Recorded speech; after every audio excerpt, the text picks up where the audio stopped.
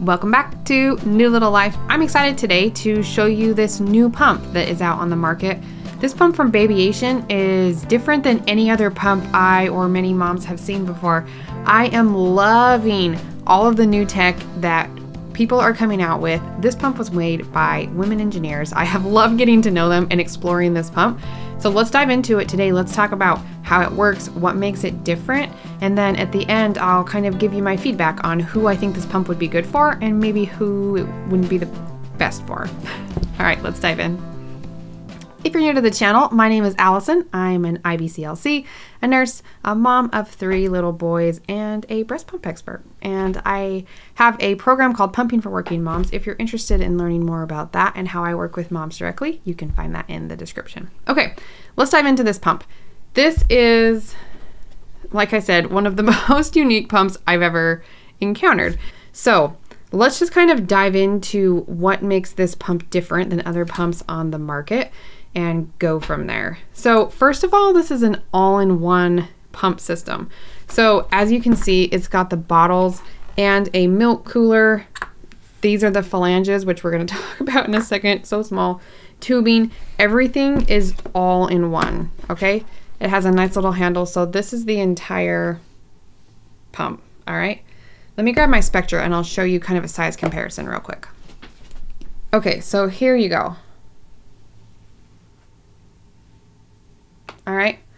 So it's a little bit long width-wise, but it's very skinny. These are about the same weight as well, which is impressive because this is an all-in-one system. It's got your cooler and bottles and everything in there too. Okay, so one of the most innovative parts of this pump is the flanges. So here's like a manual pump. You've got the flange, bottle, all of that stuff. This is the one from Babyation. Okay, so there's obviously a huge difference there. And there's a huge difference in how it works. So as you can see, this is incredibly small. This is incredibly short here. So let's talk about all of that. This is designed to go in the bra, okay? So it does come with little breast pads. So this sits in here like this and sits right inside your bra. The tubes will come off there, which I'll show you in a second. But this thing is so small, okay? And it differs from some of the other wearable pumps that we have, because when you have a wearable pump like the Willow or the LV or something like that, the whole motor and everything is right in your bra, right up in your breast. It's bulky. You just can't get around that, right? It's not as it's more discreet than having like a flange hang off of you, but it's a lot to be in there. This is like one of the most discreet things I've ever seen. The suction is also quite different. I will hook it up in just a minute and show you what it does, because it's not a traditional pull release. It does have a little bit of constant suction, meaning that it attaches to the breast and it can stay there, meaning you can pump braless. That's awesome. You can also pump laying down. It doesn't really matter because this is going to stick to the breast without anything holding it on, which traditional flanges do not do. Very, very cool. There are 3 sizes available with these. You can choose 2 when you order it. You can choose a small and medium, or a medium and a large. These are a little bit different. You don't have to have the exact number like we do on a lot of other flanges. Let me tell you what the sizing is here. So if you are 17 millimeters or smaller, that's the actual measurement of your nipple. You would use a size small. If you are measuring your nipple at 18 to 23 millimeters, you would use a medium. And if you are measuring 23, 24 or more, you would use a large. So it's pretty simple. Jessica Anderson with Genuine Lactation actually tried out all 3, and it was really interesting to hear some of her thoughts on there. I'll put a link to her blog post article down below because I love working with her, and she also does a lot of pump stuff, which is really cool. Next, let's dive into another big part of this pump, which is the tubing. Okay, so it has a little bag with a magnet and you store the tubing right in there in between pumping sessions. This tubing is what makes the whole thing work. Okay, so this is very unique. It has 2 tubes. Okay, they're very small and they're attached to one another. One tube is for air, one tube is for milk. Okay, so this pump is actually a multi-user pump because you can just get your own set of tubes and flange and nothing is going through the mechanism. I actually think it's listed as a multi-user pump. So when you're finished, you can pass this on to another mom. You could share it at work if you wanted to. I'll have to double check what the motor life is on it, you know, but sanitation wise, you could totally use this for whatever you wanted there. Okay, so one end of the tubing goes in the bottom of the flange here. There is a quick guide instructions when it comes with it, shows you how to set it up. So the tubing goes in here, okay? And then there's a little hard part that goes on too, which you need to make it work effectively, okay? So you've got the flange.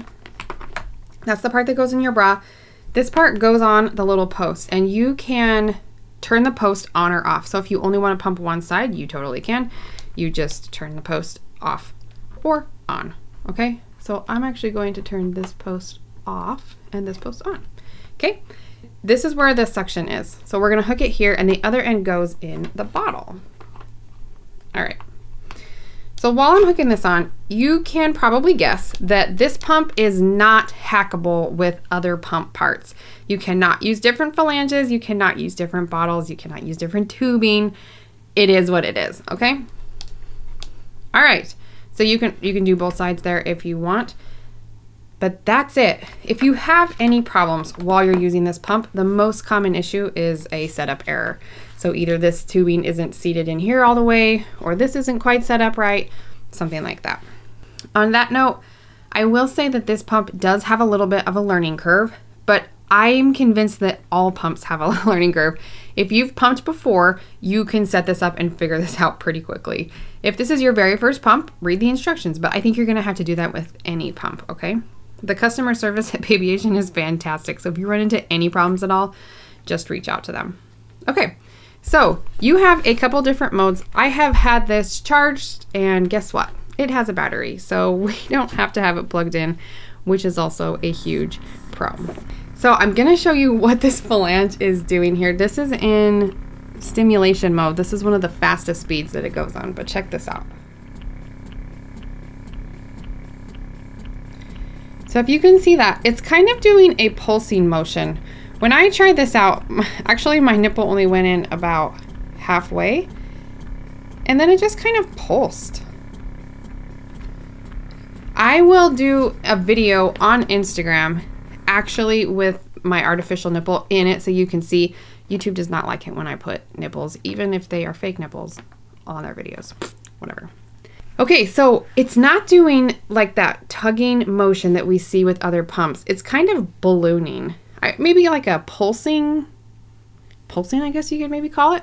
It's really interesting. So the company claims that if you have elastic nipples, meaning a lot of elasticity in your tissue, everyone has elasticity, but if you have a lot and you consistently find with other pumps that your nipples are hitting the back, they're stretching so far, this really shouldn't be an issue with this pump because it's not pulling your nipple at all. It's just kind of like pulsing it, tugging it from the sides. I don't know, it's really cool to watch. This is, in my opinion, more consistent to what a baby does. They're not actually like pulling their nipple clear down and stretching it to crazy lengths like we see in a pump. I feel like the mechanisms of a baby suckling at the breast is much more similar to this than traditional pumps. And I think that's what they were going for. They did a lot of research on sucking and decided to make it this way on purpose. All right, so that's pretty cool. Okay, so while you're pumping, air is coming in one side and milk is coming into the other. Milk travels all the way down this tube and into the bottle. Very cool. They also have an app where you can control all of this on an app. All right, now here's where this pump gets interesting. And this is probably one of the biggest downsides to this pump, although you'll just have to decide how big of an issue it is for you. Okay, so let's think about this. If milk is coming into this tube, you finish up your pump session. If you let it run for a couple seconds, most of the rest of the milk comes out of this tube. Very, very, very little is lost within the tube, if any. But there's milk in the tube. So you cannot clean these tubes. They are too small. They will never dry. And if you do try to do that, it will ruin your pump. So the guidelines from the company is that these tubes need to be replaced every 24 hours. Okay. So if you're using your pump throughout the day, you can store it in here with a little cooler. It's it kind of seems like a little bit of the fridge hack to me. It's cooled down. The milk is coming through. Breast milk can sit at room temperature for 4 to 6 hours per the CDC. It's even longer in some other countries. So you can let your milk sit in the tube and then run it through again. It's not going to be a problem, especially if you've got a cooler pack in there. If you go more than 6 hours between pumps, then you do need a new set of tubes. All right, because the milk just can't sit in there that long. So that's the only major downside, in my opinion, to this pump is you will be using quite a bit of tubing. The tubing is not that expensive. It does come with 20 sets of tubing. You can use a coupon code down below and get 20 additional sets of tubing for free. I think 20 sets is $35, something like that. So you're looking at $1.75, pardon my live math skills there, per set per day. Okay, so that's something you need to consider with this pump is the cost of use. If you're a working mom, pumping 5 days a week for 4 weeks, that's 20. You would need a set of 20 tubes a month, $35. Okay, so we have some other pumps that have that cost of use. Willow is an example too. If you are using the bags, those are about 50 cents each. And so you have that cost of use there as well. So this is not the only pump that we have to take that into consideration. If you want this pump, there's going to be some cost. You cannot use other tubing. You cannot clean it. Please don't try that because it will not work. So that's just something kind of interesting to note about this pump. They do have a recycling program as far as I know, and you can partner with them to recycle the tubes, which is cool.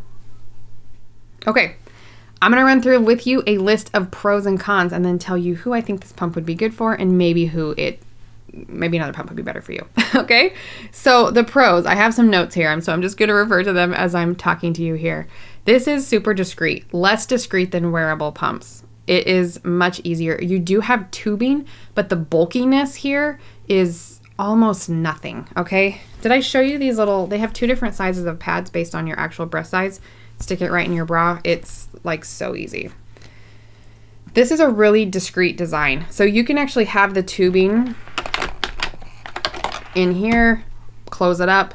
No one would probably know what this is. So if you're looking for like in the workplace, something super discreet, this is that. It's multi-user. That's awesome. All-in-one bottle cooler storage. This is all you are going to need to take with you. It's got everything. If you were headed for a day out with pumping, this is everything. There's no bulky parts. This has the minimal amount of cleaning that I've ever seen on a pump. Really, it's just this. It's one piece. Okay, that's nothing because you don't clean the tubes and the bottles are all stored in there. Like, that's crazy cool. They have excellent customer service. You can use whatever bra you want or no bra, which is also really cool. They have an app for use and tracking your milk, which is so cool. The flange size is very forgiving. So we can kind of forget a lot of the other stuff we were dealing with flange sizing. This is very forgiving because it's not that tug and release system. It's different. Very cool. It has a battery option, so it does not need to be plugged in. It's also very quiet. Okay. Here's my list of cons/considerations that you just need to be aware of. The operating cost is pretty high with this pump. So the tubing, you do have to replace it every 24 hours. So that does add up. Some of the other benefits of this pump might actually be worth that to you. There is a little bit of a learning curve just because it's an atypical design. It's not hard to figure out though. And they include all these little quick guide cards with it. So it makes it really easy. This is not hackable with other parts. So you won't, if you really like Lactec flanges, you will not be able to use that here. But honestly, you won't want to because these are great. Really, really cool. It does turn off with any kind of minor tilting and you're still hooked up to tubing. So if those things are a big deal to you, those are just some things to consider. As we wrap up this Babyation pump, my overall thoughts on it are this is a really cool pump. I love the design. I love what they're trying to do. I think this could be one of the most comfortable pumps just because of the suction style that they've chosen to do with this pump. I love that it's all in one. The only downside for me is just how often you have to replace those tubing, but that design feature is how they were able to get some of these other features that moms have been asking for. So to me, it's kind of that give and take, right? So I think this pump would be great for working moms, moms who are pumping often, or exclusive pumping moms. If you could get a full day's worth out of your tubing, or you're gonna be pumping at work, use the same thing for the whole day. I love that this is all in one. It's super discreet. It's quiet. I think this would be ideal for moms in that situation.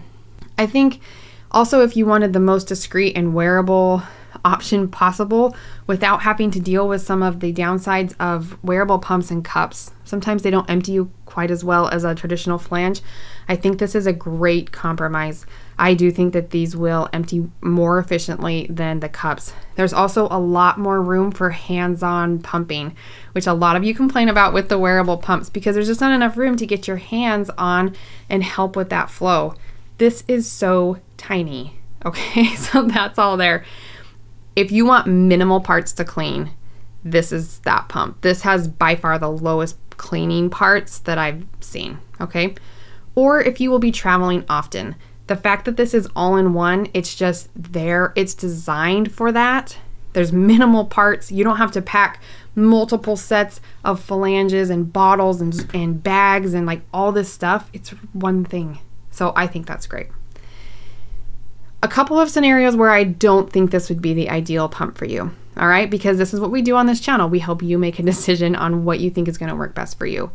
If you are inconsistently pumping, so maybe you're a stay-at-home mom and you're just going to be pumping here and there, I think the cost of running this pump for you is going to be something you really need to consider. Because if you only are pumping once a day or a couple times a week, you do have to get a new tubing every time you do that, which is not a huge deal. If you're not pumping that much, it probably doesn't matter. This is also a $500 pump, so I would just kind of take that into consideration. What are your actual goals?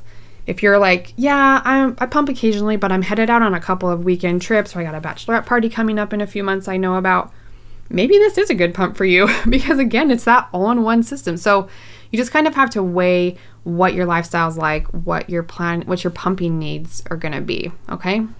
Also something to note, the bottle capacity on here is 5 ounces. So if you are a mom who consistently pumps a lot more than 5 ounces on one breast, this may also not be the ideal solution for you because you will have to change that over. And I think that would kind of be a little bit annoying mid-pump session. If you are pumping that much, you have an oversupply. So I don't want you to think that that's bad. You can have an oversupply and it can be totally fine. But this may not be great if you have an oversupply or are planning on a large amount of milk. And so I would consider this. Just make sure that you understand how it works and what that's going to mean for you. But overall, I think this is a really interesting pump. I think that there's a couple scenarios where this would be a dynamite option for you. So I would love to know what you think. What were your favorite features? What are some of your hangups? Let's talk down in the comments and see, like, what are your pumping goals? Do you think this would be good for you? I would really love to know. Again, I'm going to put some links to some additional resources, and over on Instagram, I will do some actual testing on some breasts for you to show you what this does, and you can find that over there. Don't forget to subscribe because you'll be seeing more of this. I think I'll make a video here soon with some graphs to show you what that constant suction looks like, maybe how it differs than pumps like the Limerick or the Willow, because those also have constant suction. So let's check that out on another video, but I hope you enjoy. We'll see you soon. Bye.